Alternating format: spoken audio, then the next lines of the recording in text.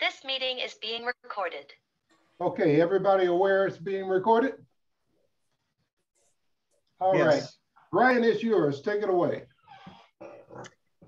All right. Let's see. I'm going to share a screen here, and well.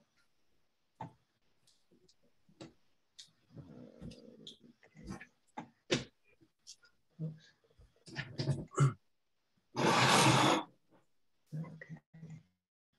Getting ready to share a screen right here.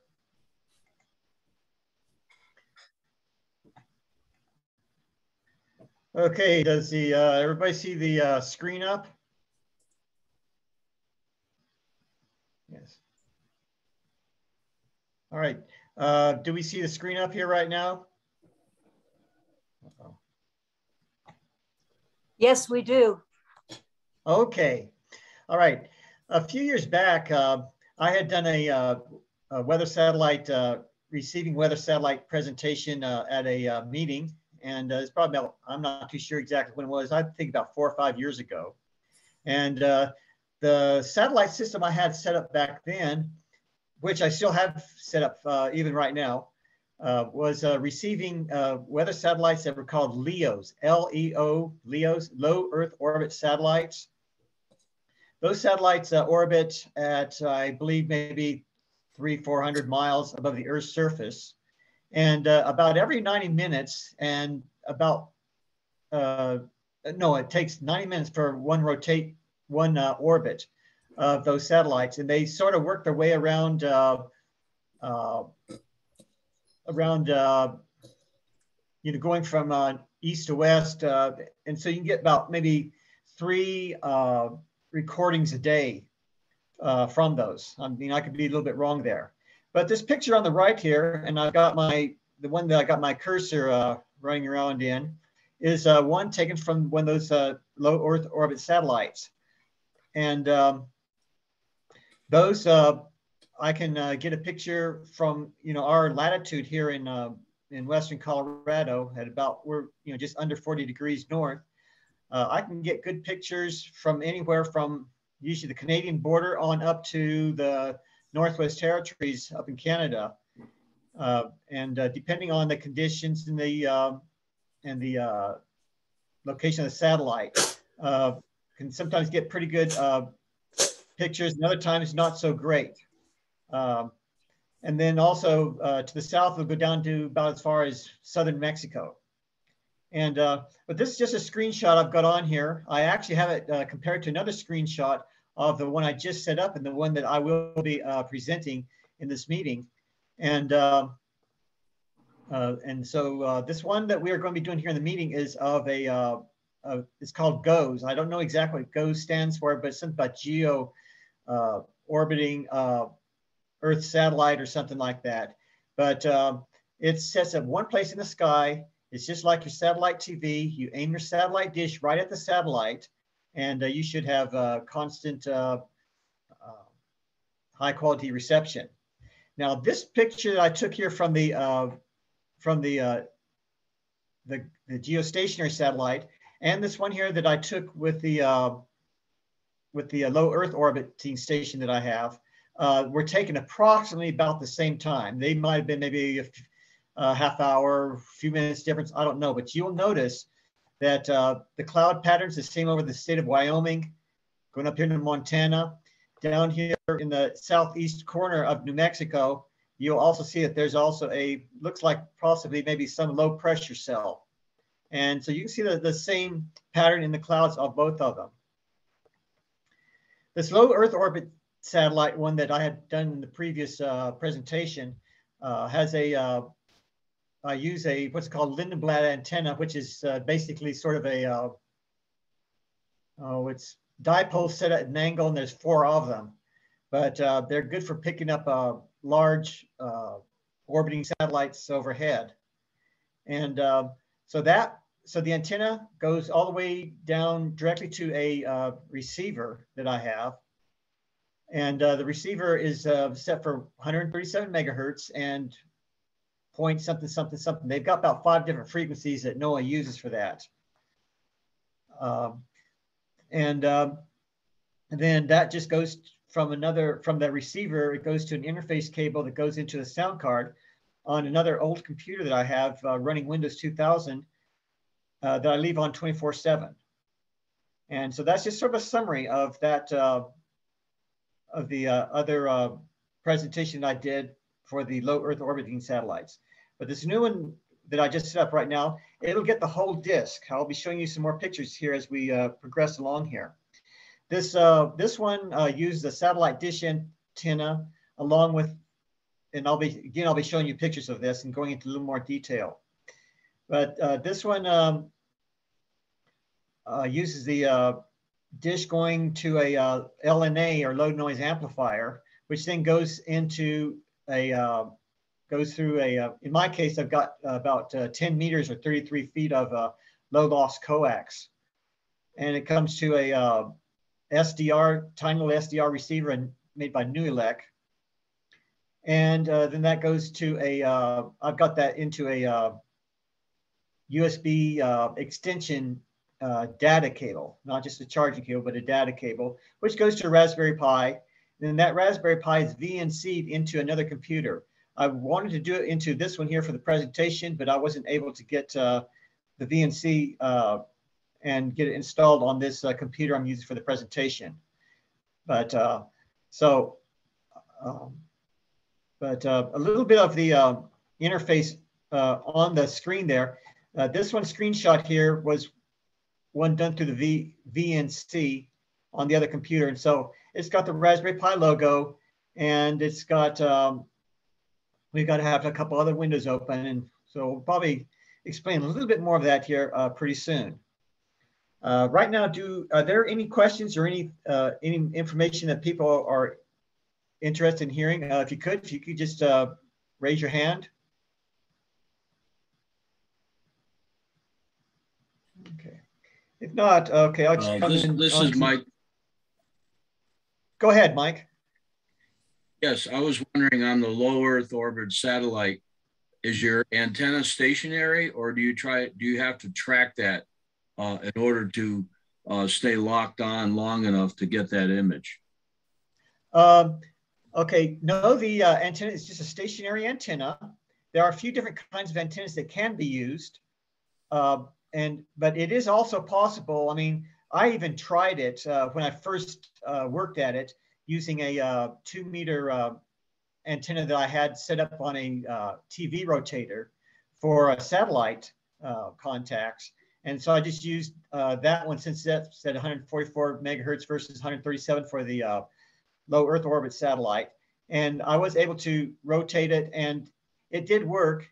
But again, that's just an extra piece of equipment to have out there. And then to receive it automatically, for me, wasn't feasible because I had no form of automatically rotating the rotator. But it did bring in a very good signal because it was all concentrated towards the satellite. This is Lindenblad. And so you may want to look that up on the web, Linden, L-I-N-D-N-B-L-I-D. It's basically, they're dipoles, but they're all set at a certain distance. It's hard to explain it. They're set at a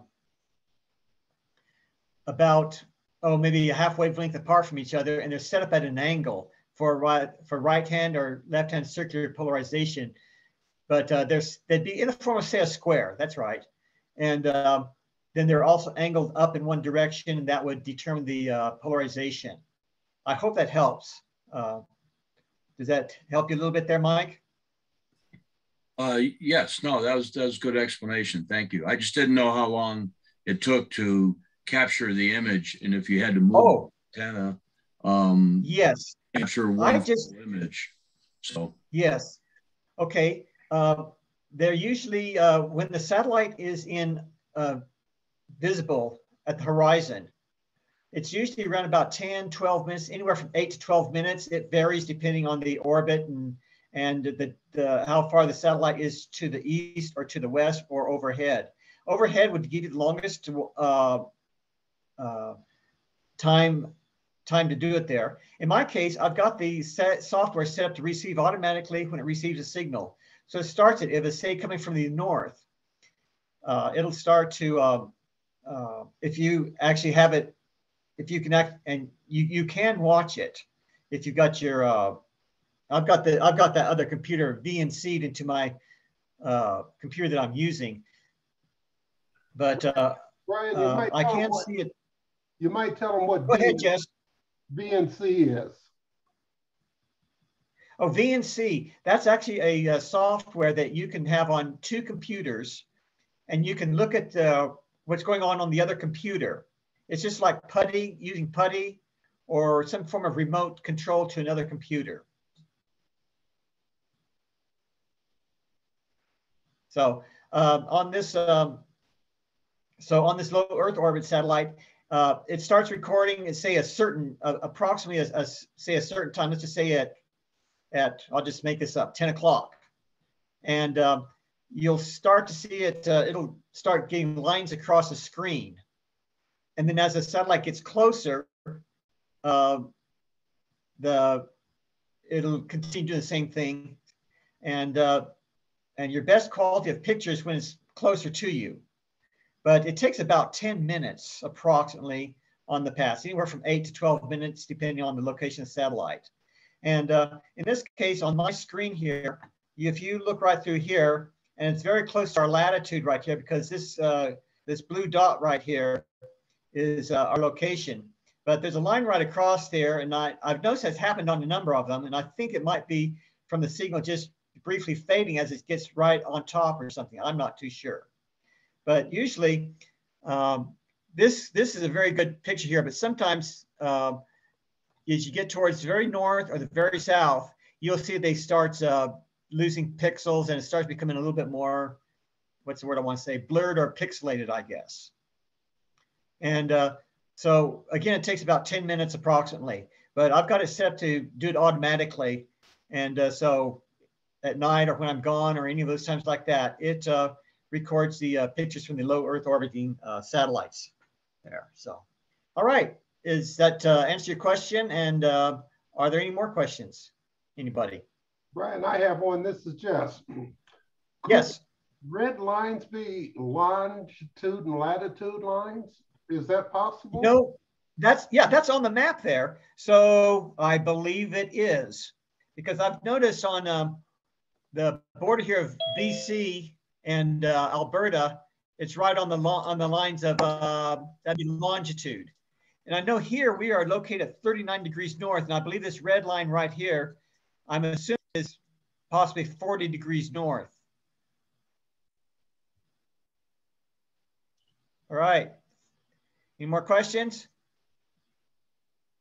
Okay, if not, I'll go ahead and continue. So the type of picture we get, this picture here is zoomed in. Oh, Sue has a question. Sue, go ahead. Sue, you have to unmute. Okay. Are you going to talk about the dish you use on the new way you're copying the weather satellite, and talk yes, about that's coming up. And frequencies? Yes. Okay. Yeah, that's coming up. All right. Sorry, almost. Okay. All right. So I guess we're ready to continue on here. Okay. Next, come on. There we go. This next slide here. This is one that I took, or that was taken on my system. Oh, I think it would have been about 2 days ago. This here is, of course, we see the whole Earth. And now, because we're in winter time, you will notice that up in the very high Arctic, it is still dark because, well, it's night up there right now. And right here, this is taken, must have been taken, my guess is probably about mid-morning or something like that at our not latitude, our longitude. And so Western Colorado, we're about in this area here somewhere. That's Canada. So probably about this area right through here. On this screen, I cannot zoom it in because I've got this was actually a pic taken, so I can't zoom in on this, otherwise I would. So what we've got right here is, okay, so I guess I'm going to the next picture right here. This is a schematic of the system. So these are taken from some instructions for the particular one I got. You can cobble together a system by using an old Wi-Fi or dish or an old satellite dish or something like that. And the schematic right here shows an antenna. Here's an antenna, it's a schematic. Then it shows an amplifier. In this case, it's an LNA amplifier. And this is it right here. And then this goes through a low loss coax cable down to your SDR, which is not seen on here. And here it shows a receiver right here. And then that receiver then goes to, in my case, a Raspberry Pi. And then I just VNC it onto one of these other computers I have. But you can cobble it together by using a different type of LNA. This one here is actually specially filtered for about 16, I think it's 1.697 gigahertz, real close to that and to that frequency. There are, right at present, there are 2 of these satellites, geostationary satellites above North America. There's also a couple of up over, I know there's one over Africa that shows Africa and Europe, but of course we can't not see that from here. From here, we can only access what is known as GOES 16 and GOES 17. GOES 17 is over probably, I'm guessing maybe close to maybe like being over Hawaii or some area like that. And this GOES 16 is centered more towards the eastern United States. Brian, and let me go back to that previous picture. Brian, you have a question from Chuck. Go ahead, Chuck. I was just wondering if you knew what the gain of your dish was. I was looking on some specs, and I've got the specs out here in front of me. It's something like, I think it's something like 20 plus dB or something like that. This one particular kit that I got, I'll go back to this one here, is one that I got off of Amazon. But again, a person can cobble that together. I did try cobbling it together earlier with an old dish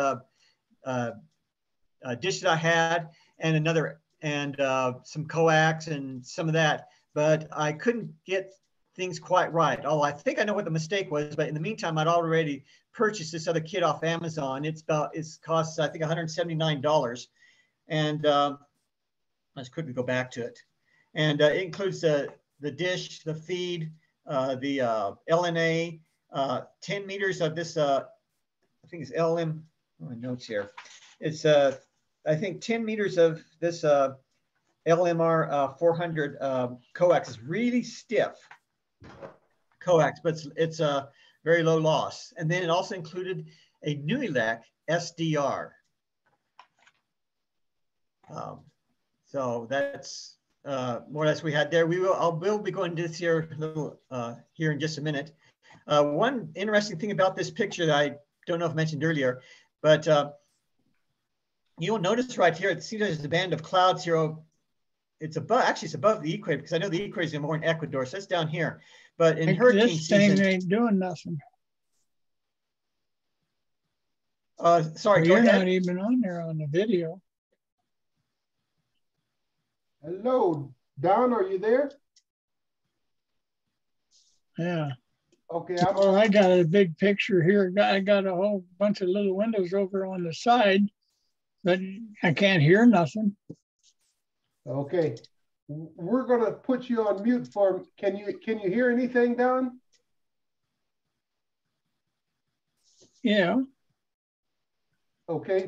We're going to let Brian go ahead. We're going to put you on mute and just raise your hand if you have a question, okay? Go ahead, Brian. Okay. During hurricane season, I've seen some other pictures. I've only had this set up here going for about maybe two or 3 months, about 2 months now.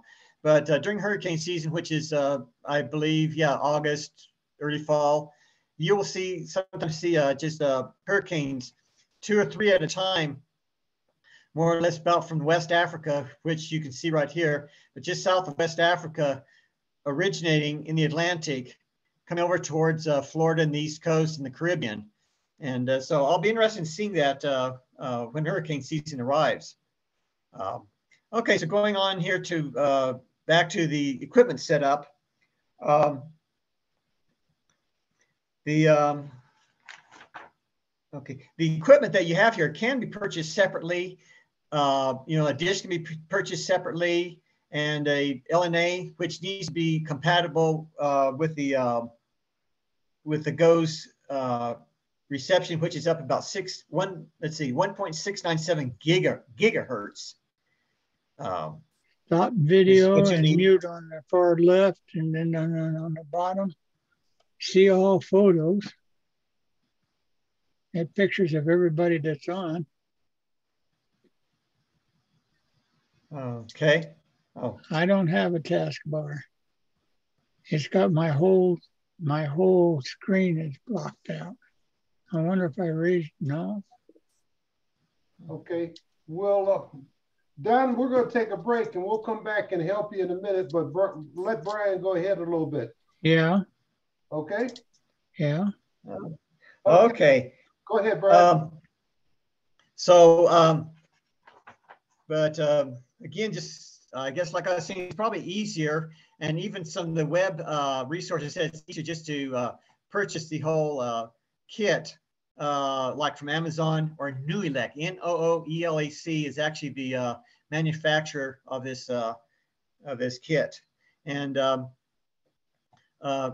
mean, to me that was quite a bit easier than cobbling it together. Although I think it would still be fun to cobble it together if I had a little bit more time and whatnot. So, got it going into a Raspberry Pi. Let me see what my next picture is here. Okay. Okay. All right, no problem. In order to receive the signal, you have got to point the dish correctly. I'll show you a little bit more about that afterwards. But right now, as far as pointing the dish, this is on Google Earth here, and I went to dishpointer.com. You put in your latitude and longitude, and it put someplace about 10 miles from here on there. But I knew good and well where my house was at here in Rifle, so I was actually able to move this green dot. And I got the very tip of it, actually right over the location in my yard where the antenna's at. So, haha. But one thing I wanted to show in this picture here was there's a line going directly to where the satellite is. This satellite here is GOES 16 satellite. And so you have to put that in dish pointer. Time 703793488. Oh, okay. Okay, but we had to put in the name of the satellite right here. Its distance actually is 38,330 kilometers from the Earth, or this location. But I put in my latitude and longitude right here. And so it gives a dish elevation. It gives the azimuth, which is the north, south, the compass direction. It also gives a magnetic declination. Did you call me? Underneath it, you can't see it because, well, on my screen anyway, there's a zoom icon on here, but it gives a skew. That's the direction the dish is supposed to be angled. But this was probably one of the hardest parts of getting this all set up here, was getting the dish pointed. So going to the next one, but right here, you'll just see it. There's a little building I noticed, and I'll refer to that in a minute. This next one here, okay, this is closer here to my house. This is my house. I've got an old portable metal building out back. It's a good place to put magnetic antennas on, and I also mounted just an old piece of gas pipe straight up and down, and that's what I've got my antenna set on. And I believe, let's see. Okay, so this is my dish. If you look, probably can't see it in your picture here, but right here where my cursor is circling, there's that building we saw earlier on the Google Maps. And these are just 2 water tanks, for the city of Rifle. And you probably saw one on the other map, but that's what we see there. A couple cell phone towers right through here. But I've got I'm probably almost directly behind my antenna, and the boom on it is directly over this building. So I used that to align the dish. And then after that, I had to run the software, and we'll get to that here in a couple minutes. I had to run that software on on my Raspberry Pi.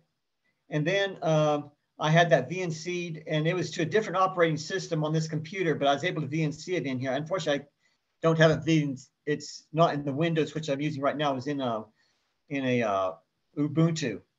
But I was actually able to get on there and see what the satellite strength was. And when I first mounted this, I had this, it's supposed to be skewed.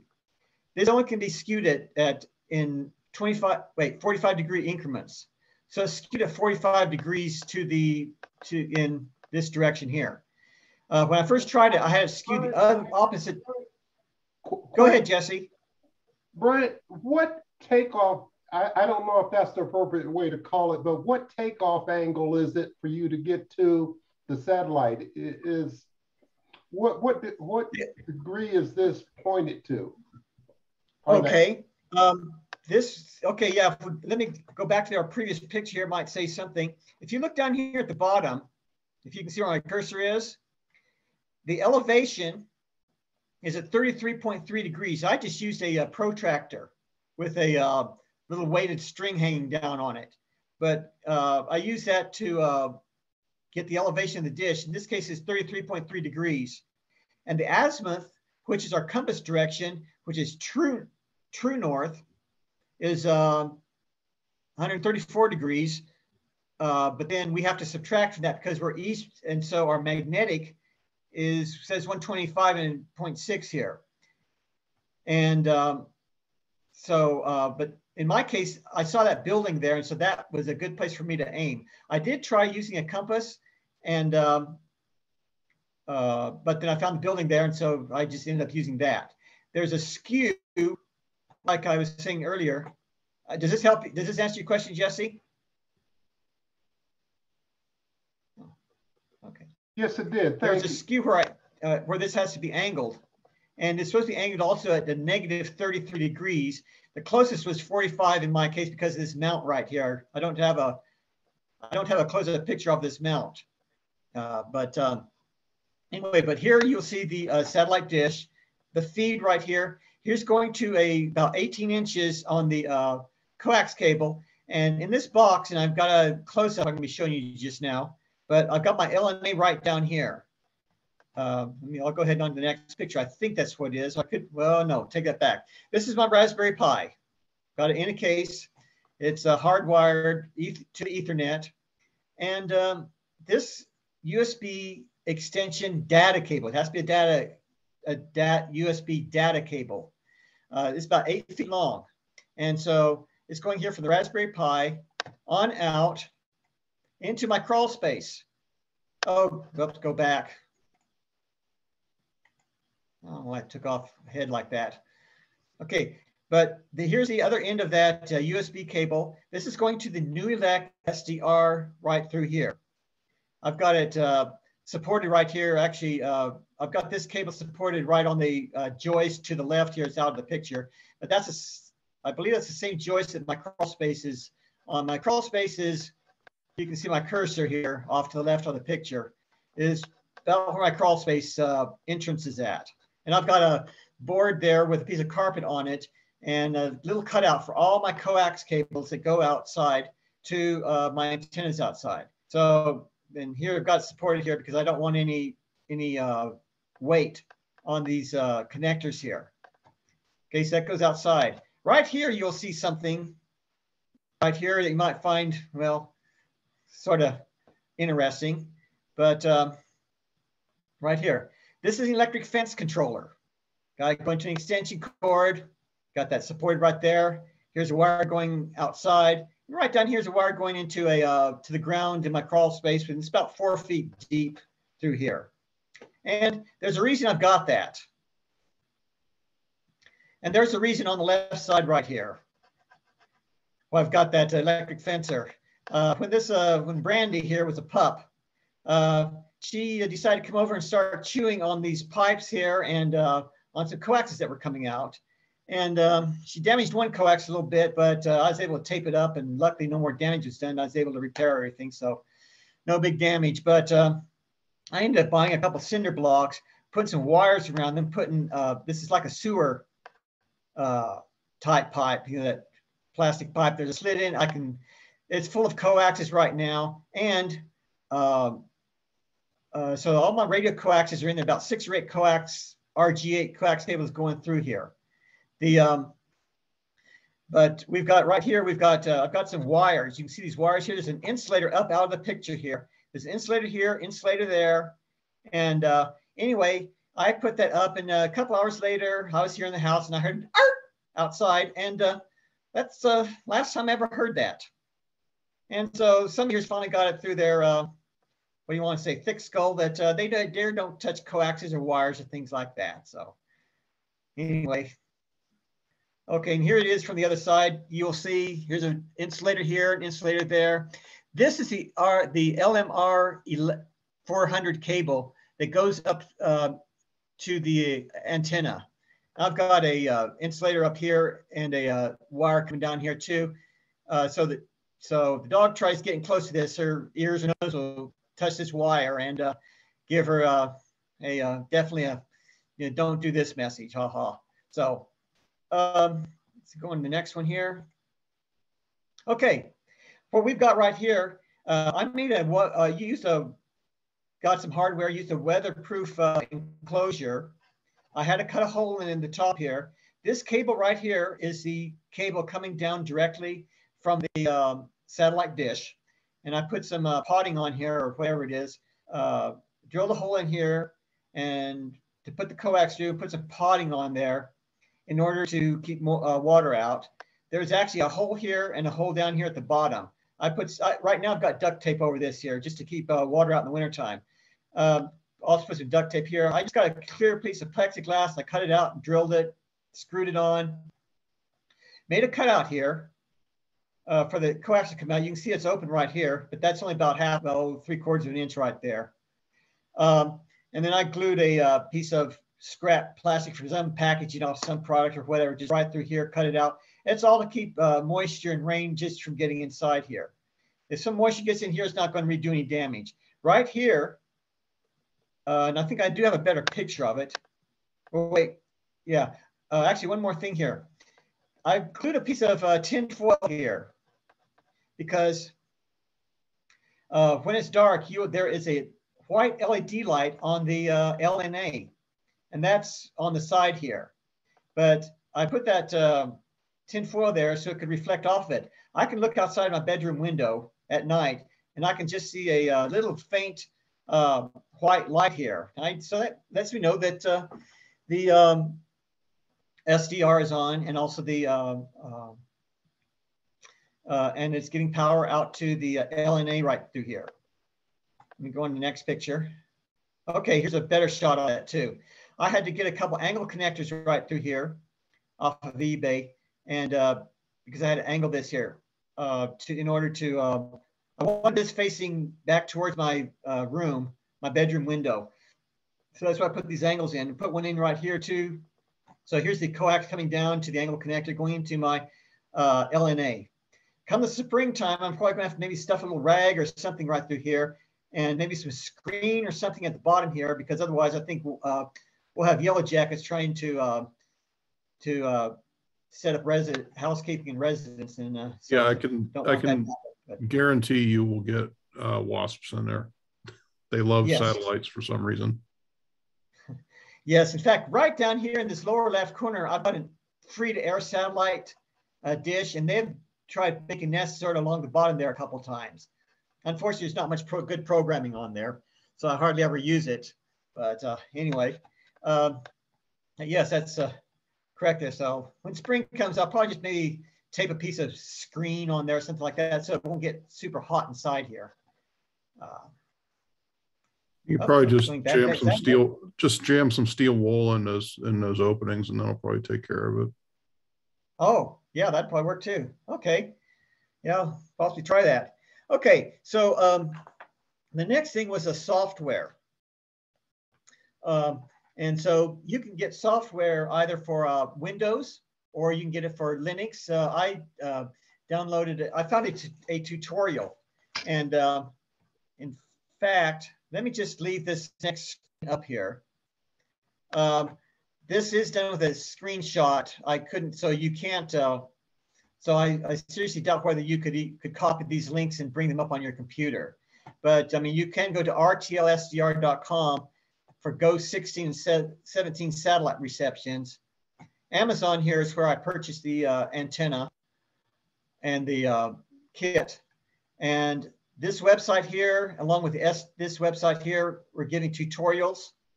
And this was the actual software that had the that I was able to put onto the Raspberry Pi. So first of all, you have to go in and set up your operating system for your Raspberry Pi. I've got a 32 gig card in there, and I do have another 64 gig card on there. Might like to try to put that on there, but for another reason I'll tell you about here in a minute. This right here is actually, this website right here is actually the instruction for the antenna and satellite like that.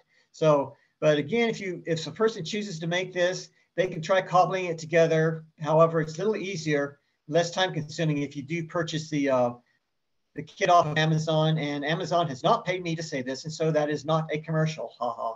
So, but anyway, Brian, this software right here. Hey, Brian. Yes. Hey, Brian. I put a bunch of links into the chat for everybody. Basically, Great. I've been doing that as you've been going, so I'll keep doing that. Hey, all right. Hey, Eric, thanks. Appreciate that. Go ahead. Eric, hold on, Eric. Tell people how to get to the chat and to your messages for those that may not know. So I'm using the desktop app.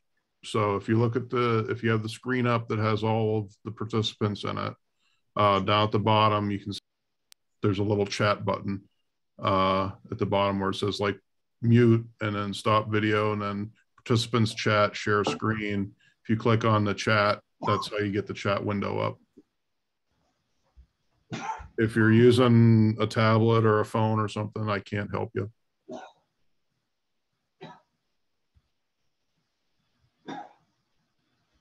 Okay, thanks, Eric.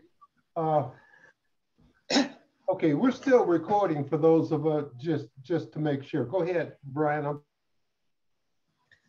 Okay, on the software portion, there's a very good tutorial on both this website here from W6AER and rtlsdr.com as far as installing the software on there. For one thing, got here my notes. But again, like I said, the hardest part here, I believe, was getting the antenna aimed. And so in these other tutorials, it gives some by putting an app on your smartphone and aiming it in the direction that you want. And another is putting on another SDR software on and looking for a signal in the 1.697 gigahertz range. There's another way of doing it too. The way I did it, there was a, I'm going to try something here. I'm going to stop sharing for just a second. I might try sharing another screen. So I'm going to stop sharing for my screen here for a second here. Stop sharing.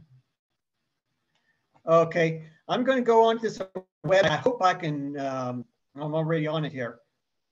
I'm going to put my screen up on that and hit the share screen. I'm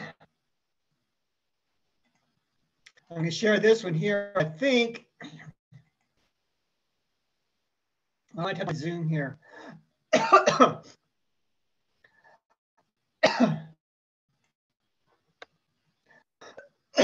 Excuse me, I mean to be coughing in the recording. Hey, ready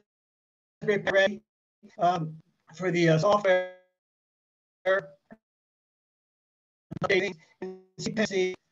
Install this software here, and here's a link for the source code, and here are the other links you can use to copy and to install this one particular piece of software. Screen in Linux. Brian, I think pasting that. You're having a problem. I think the this all of a sudden your it's scrambled. So I think, I'm not sure, but it's scrambled. So maybe this, this sharing is too much for the system. Anyway, what do you think? Okay, I'm going to go. Okay, I'm going to stop sharing this screen. And by the way, this screen that I just shared, it is one of the ones that are on the links and also the ones that Eric put up. Do I sound better now? Okay. When you get the software installed, when you get the, I'll just bring up, go back and share my other windows there. Let's see.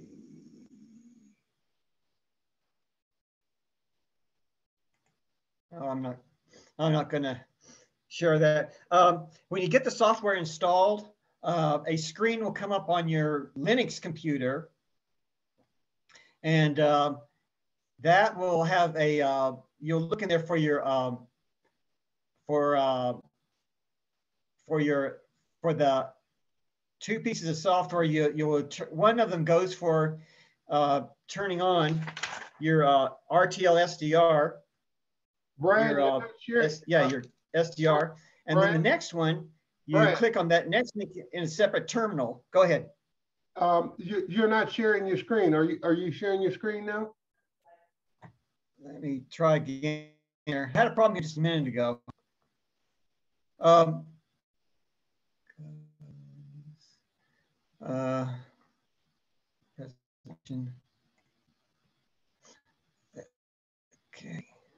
I had it closed. That's what my problem was. Let me try again here. Entire screen window.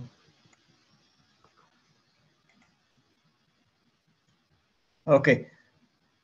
It's going to the wrong picture. Let me try again here. Okay. Does it GHOST geostationary satellite receiver web resources? Is that the one showing? Hello?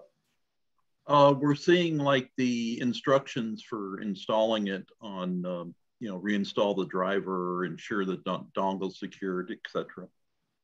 Okay, that's the wrong one. I don't know how.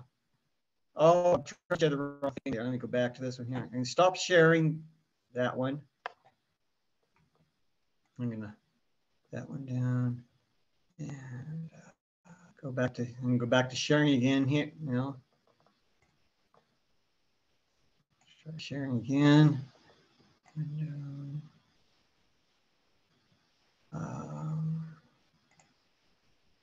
No. Oh, it's not coming up. That would not be the right screen I'm looking for. Okay, I got that one up. Oh, something seems to be malfunctioning here on this screen.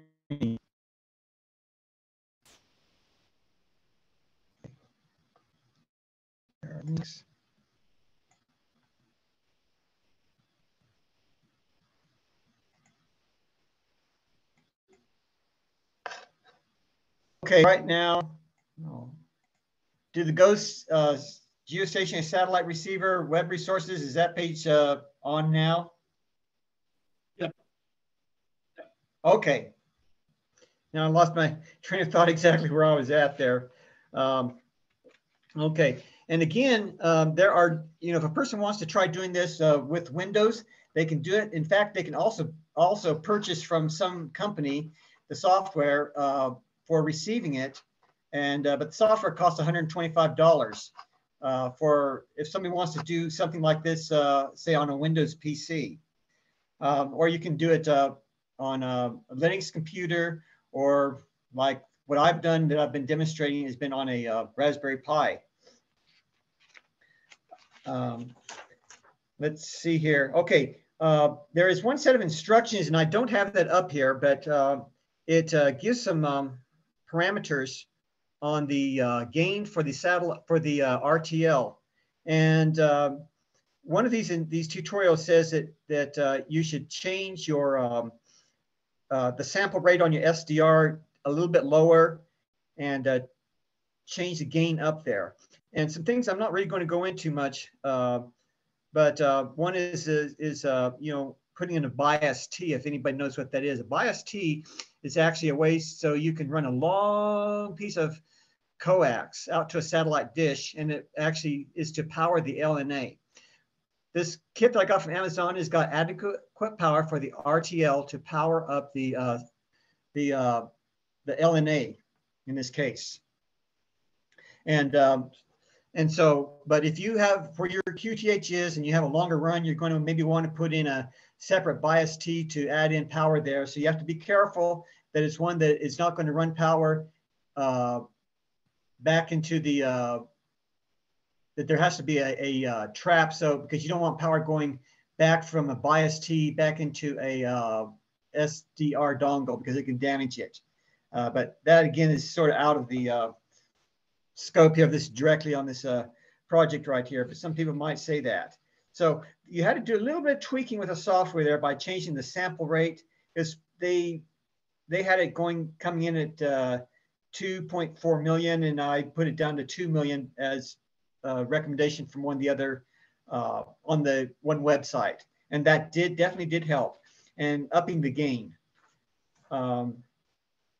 Also, there's a couple things I do want to do in the future, and that is setting up something that's going to auto start GOES whenever I boot up the little Raspberry Pi.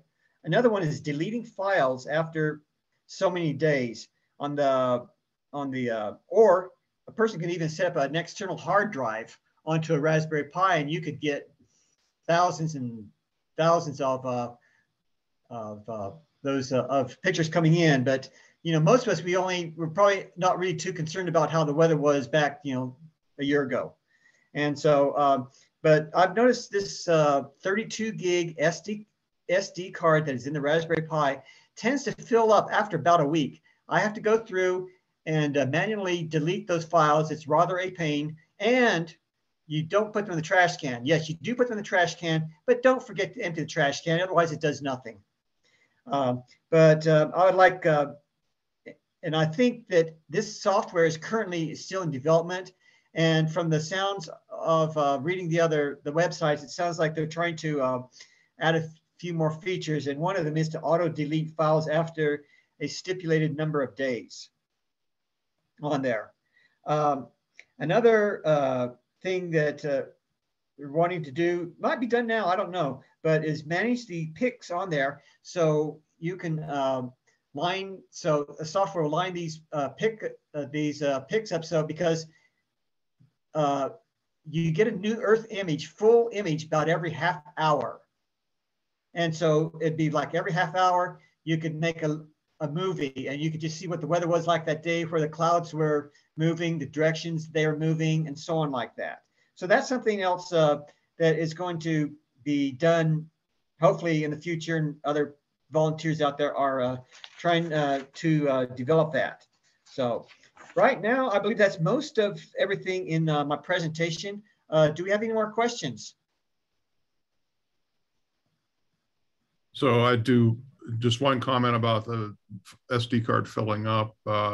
There's a utility called cron, C-R-O-N, that's built into Unix that you could actually automate that process, that you could just tell it. And it's really hard to figure out, but once you do, it's like, wow, this is like having a superpower, that you can actually go in and say, okay, anything older than this date, just auto delete, and just have that run every couple of days or whatever.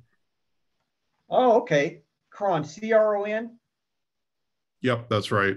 It's built into every Unix and Linux system. So. Oh, okay. I'll go ahead and look for that. All right, great. Thanks for the info. All right, any more comments or questions or anything else like that?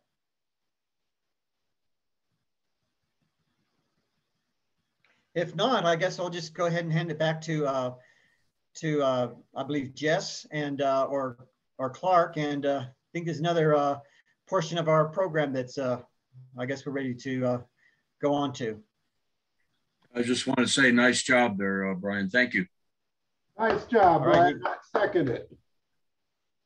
All right, thank you very much. And if I can answer any more questions or whatever, I will try to do that. I'll go ahead and stop sharing there. Okay. All right, nice job. Clark, it's yours. Thank you, Brian.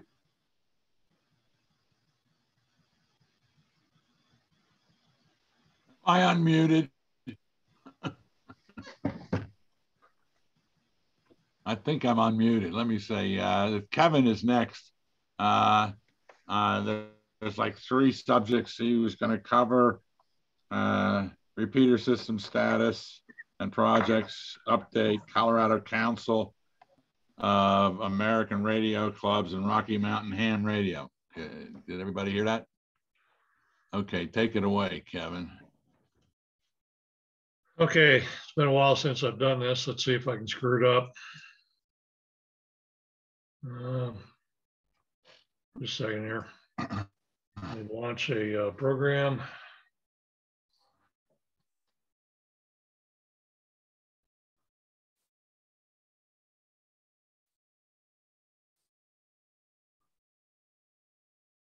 And let's see here. Dang it. Slideshow from beginning. Okay, everybody see a big white piece of paper there with some letters? Yep. Okay. I've added a topic at the top here. We're not going to discuss it in great detail, but those of you who are ARRL members have seen a notice that the Forest Service is wanting to charge additional fees for communication sites, of which we have 2 of them. There are only 3,700 of these permits nationwide, so there's not that many. ARRL is encouraging all of their members to file comments. I'm not sure I agree with that. Bob Cutter, Graham Jackson, and I are putting together a response on behalf of the club, and we'll leave it at that for now. Repeater system status and projects. As many of you are aware, I've been working on a voting receiver system for quite a while. It's been kind of in hibernation through the winter.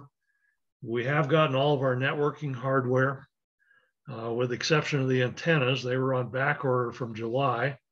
I just received notice yesterday that the antennas have been delivered to the Carbondale post office. So I got to go down there with the truck next week and pick them all up.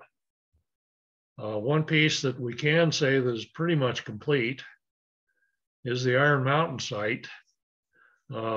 Thanks to Bob Cutter, Bob Letke, and Jerry Hittinger, we got this site pretty much completed last summer. We did have one piece that was on back order. It seems to be the status of things anymore. It was a little power supply we needed to charge the batteries. And that came in November, and I finally got that installed. Everything seems to be working fine. However, the 3.4 gig link on Sunlight died sometime last fall.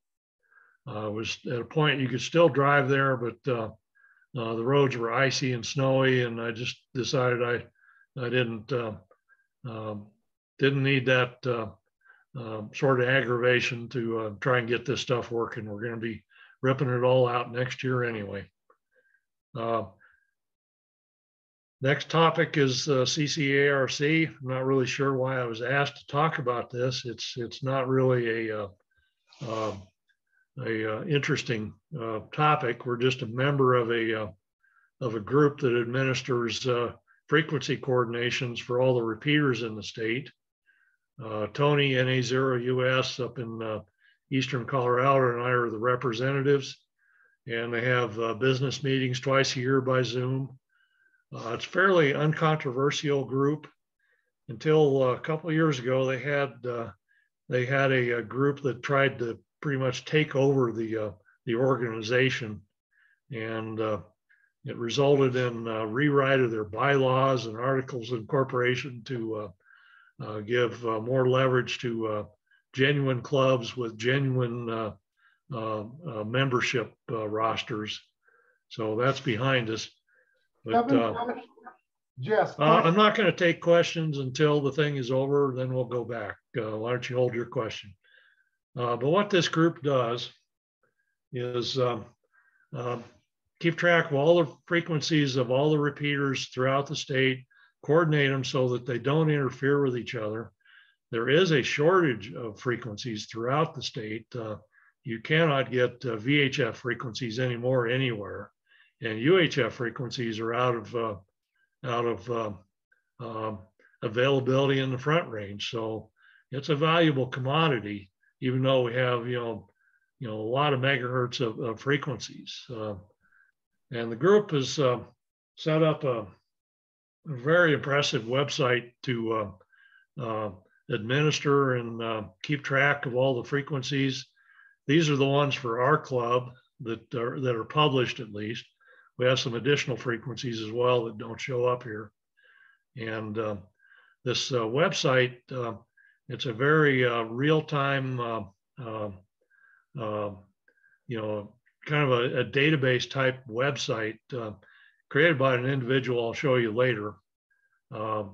It's a very layered, sophisticated website that it would cost a fortune to have it built. And there's a lot of detail that goes into keeping track of these frequencies. And Bob Cutter and I are the two that kind of administer our portion of stuff there. There's just pages and pages of information that goes into these things. And I'll just go through those quickly. The average user cannot see this information. It is hidden behind a login page, but just a tremendous amount of information that to keep track of and run into calculations on where repeaters are, how high they are, their separation from adjoining frequencies. There's a lot to this. Okay, then the final topic I have here is Rocky Mountain Ham Radio. And they're a kind of a ham radio club on steroids over in Denver. They've been deploying systems across the state and into New Mexico.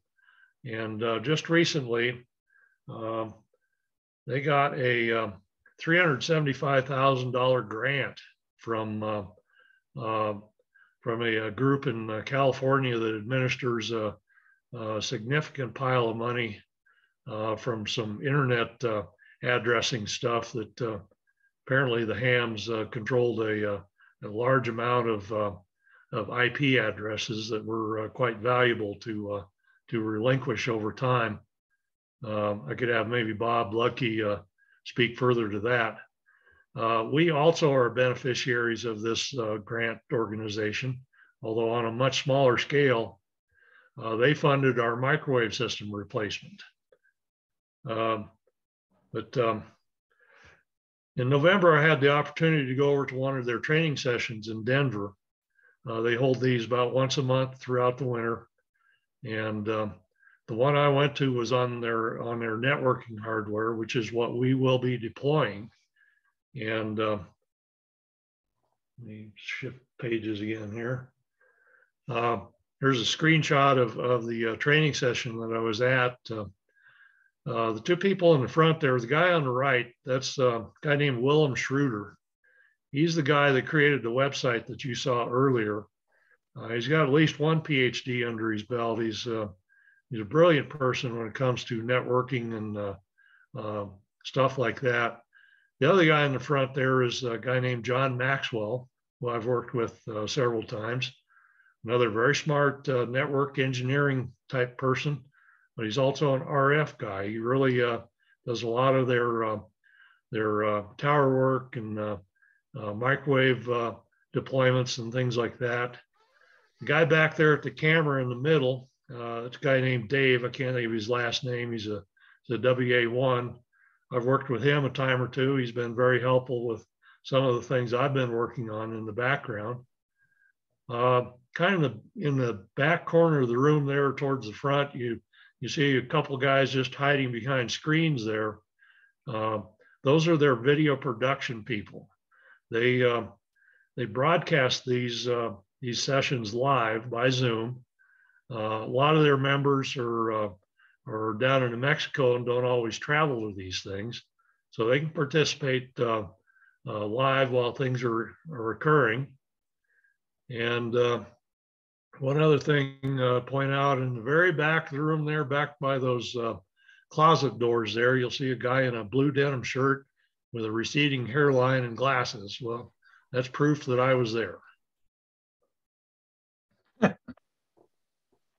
Okay, they gave every one of us that showed up at the meeting one of these little Wi-Fi routers. They're like $28 or something like that. They just ordered 50 of them and absorbed the cost into their group. And the reason they did this is that even these simple little routers like that one have the same operating system in them as their bigger products. Like, for instance, the routers we're deploying at our radio sites has the exact same operating system in it. And something that surprised me, the microwave radios that we are deploying also has that exact same operating system. So if you learn once, how to program these little devils here, you learn how to take care of all of our hardware too, with some significant configuration changes, of course.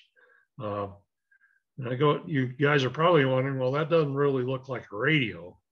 And if you look at the bottom pieces there, there's one of them, you'll see an Ethernet port on one end, and the other end's got a couple little SMA ports on it. And that interfaces to the back of a microwave dish as shown here. So with that, I don't have a whole lot more, but there's probably a question or two, and we can go back to a slide if we need to. Again, I'm not somebody that really does this frequently, and I'll leave you with the phrase at the bottom of there too. All right, who has questions? Kevin, this is Mike. I was wondering if you could just give us a quick few seconds update on the whole 3.5 gig band allocation or use by hams, and I'm thinking we expect to lose those frequencies soon, and I'm just wondering what our migration path may be on that. Well, Mike, our migration path is to vacate 3.4 gigahertz. What we've read and what we've heard from the ARRL is that those frequencies have been auctioned to the cell phone carriers. They've paid for them. They're likely to use them. Don't plan on us using them much longer. And with that, that's why we got the grant to replace all of the 3.4 with 5.8 next year.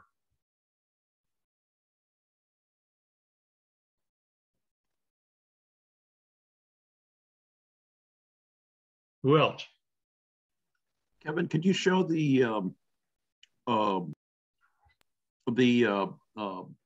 slide of the little micro router that they had? I put a link in the chat. Oh, okay, that'll work also. Thanks. And we're doing this year, right? Not next year. I assume that's what you needed, Chuck. Chuck, actually, the one before it, I was looking for the one that they gave you. Oh, the little Wi-Fi router. Yeah, that was the one I just wanted to look at to see what the model number was. Thanks. Yeah, I think it was like $28 or something like that. I mean, even the big ones that go into our 19-inch racks are only they're less than $150, and it's a router and a switch. I mean, you don't need two separate pieces. Yeah, the MikroTik's got a lot of interesting stuff. So, okay, great. I grabbed it. Thanks. Anyone else?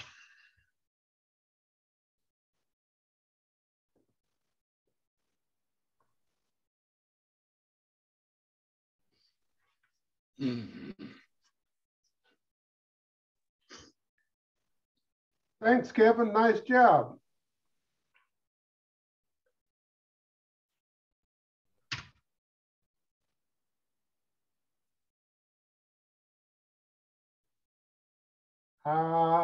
Do we go back to Clark?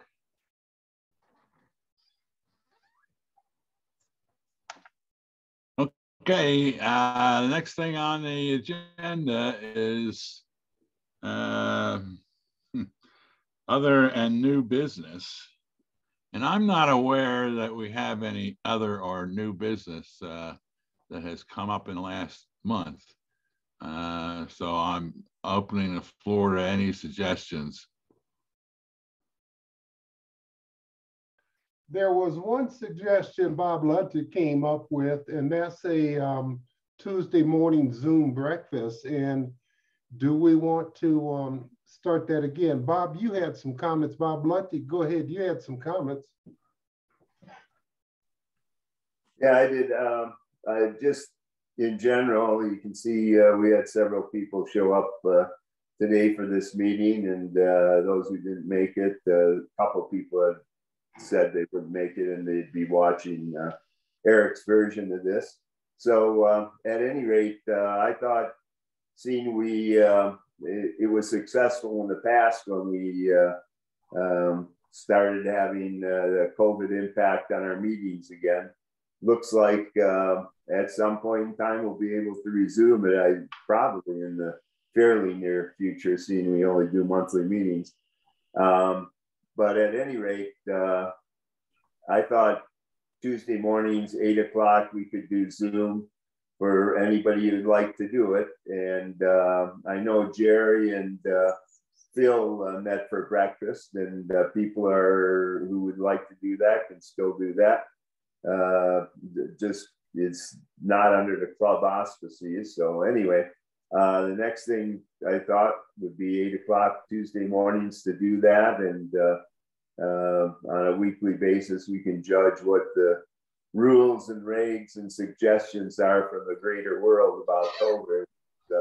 Certainly not straightforward and understandable by anybody that I'm aware of as to what's safe and not safe and maybe safe and all those kinds of issues. But they do seem to come out with reports on it. People then have to judge their understanding of what the various risks are, I guess. So at any rate, I thought it'd be good for just to set that up. We can just meet at 8 o'clock in the morning, put it out, get Pete to put out an email and start doing that again. Any comments from anybody? Bob, this is Jess. I'll go ahead and set that up and schedule the Zoom meetings, and we can just let it run and it'll be there. So if we want to make that announcement, we certainly can, but I'll go ahead and set it up. Sounds good to me. What do you think, Clark? Hang on, I gotta get back to the microphone. It's good to me. It sounds like the appropriate thing to do right now. Yeah, there's an opportunity for other members that are pretty widely dispersed that people do check in when they travel and stuff. So it's a nice feature, I think. Okay.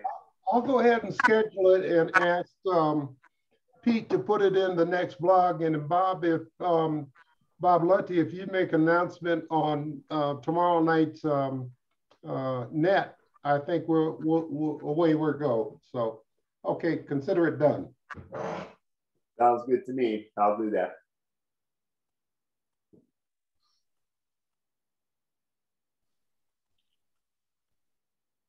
Okay, does that complete our new business? Hey, Clark, I've got a question for Bob. I know, Bob, you've been going up to Snowmass. Kevin gave me the sheet that we stick on the repeater up there with the names and stuff on it. I don't know when I'm going to get up there. Would you like to take that up there one of these days and stick it on the door of the repeater cabinet there in the closet? Yeah, I'll work that out with you. Yeah, no problem, Jerry. I don't have any plans this next week to go up, but I'll get it from you and do well, that. You'll probably be up there before I am, put it that way. Yeah. Okay. We'll work it out.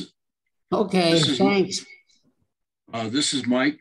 Bob, if you could let me know when you plan to do that. I'm at Snowmass fairly often. I was there yesterday last. Skiing's great, by the way.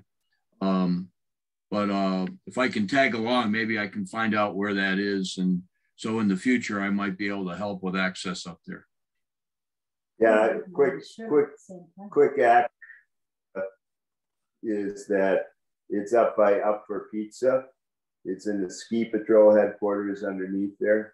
And I'd be glad to show you where that is. And okay. We can take a few turns together. Yeah, there you go. And give them a shirt. Yeah, and give you your slow speed shirt. I was going to mail it to you, but it costs $11, so I don't think it's worth that.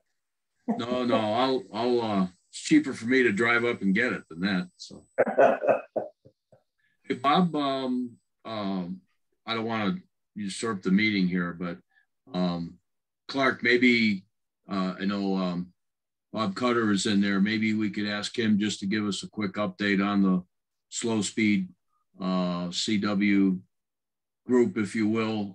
There's been, I think, a little bit of confusion. We've jumped around frequencies and that, and maybe you could just let us know where we are now or what the plan is for Tuesday. Okay, well, I'll be happy to do that. It looks like that the best program is to use 80 meters and 60 meters. So what I've been doing is starting out on 80 meters for about 5 or 10 minutes to see who shows up, and then going over. And so far, Fred has been pretty consistent on there, and the other Mike, K0YO down in Grand Junction on there. So it's still a very informal thing, but that's kind of the procedure that I've been following. How about time and frequencies? Well, 8 o'clock, and the frequency is what we've used before. Let me double check. So the 60 meter frequency is 5332, 5332, and the frequency is 3557, 3557, and 8 o'clock local on Tuesday nights. Sounds good. Okay. And while I've got the floor, let me brag just a little bit more. Yeah, I made another contact, soda contact, while we were talking. This one was with WG0AT, WG0AT, W Goat. You may have remembered this guy. He's got several videos because he used some of his gear to the soda peaks, and he put a GoPro on the forehead of one of his goats, and it's to follow that film is really amazing, because if you're familiar with goats at all, they've got to go to the edge of any look down. So have a place where you can grab a hold of it. You see it. Just go to YouTube and look for goat camera or WG0AT. He was on a peak called Blue Mountain, just outside of Denver, and I talked to him. Made a couple on 40 meter CW. So anyway, that's my report.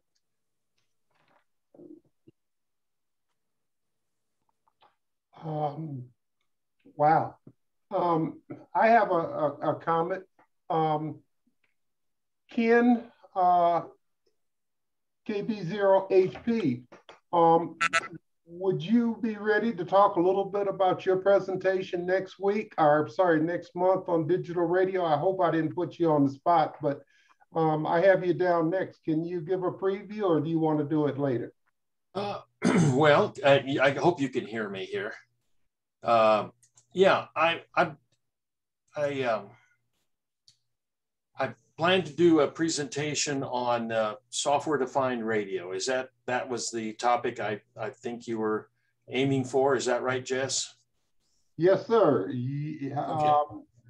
We left it kind of wide open, so yeah, that's what I thought. Anyway, that's what I'm going to be talking about, and not so much from the theoretical and you know, all of the you know, the in-depth stuff, but just more how I use it and the different types of SDR radios and the type of software you use, and kind of fun you can have with this type of radio. And it's really opened literally my eyes on radio, because my whole life since I was a little kid, radio was something you did with your ears. And now I'm adding sight to my radio listening, and so I can see the radio signals and their different waveforms on the entire spectrum of radio, and it's added a lot to my ham radio experience. So that's what we'll be talking about, and trying to do some sharing there on the screen just so you can see the different software programs and the different types of radios and so on. So anyway, should be fun. That's my goal. Hey, Ken, we're looking forward to it. That'll be nice. You know, it's like Bob Lutty said earlier, we don't know what this thing with Omicron is going to be. So we kind of have to be ready to do a Zoom presentation if needed. Kind of put it in the back pocket and see if we can meet in person or what it is. So Brian did a good job preparing for it. So if I can help or anybody else, please don't hesitate to call. So we'll look forward to it. Thanks, Ken. I hope I didn't put you on the spot, but thanks. Oh, that's fine. That's fine. Right. Thank you, Jess. You're welcome. Clark, back to you. Okay, I had a comment for Bob. My 80 meter dipole is still not functional, and I don't have a 60 meter. Gosh, that's bigger than a 80 meter. So no. Yeah. But do you have any sort of tuner or anything like that? But at any rate,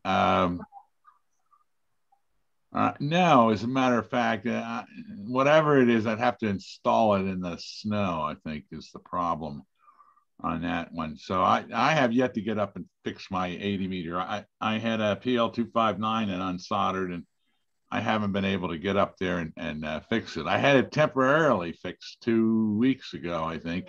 And the last couple of times when I tried to tune up, I had like an infinite VSW, just a no-go. Okay, well, I can't do that on the 70.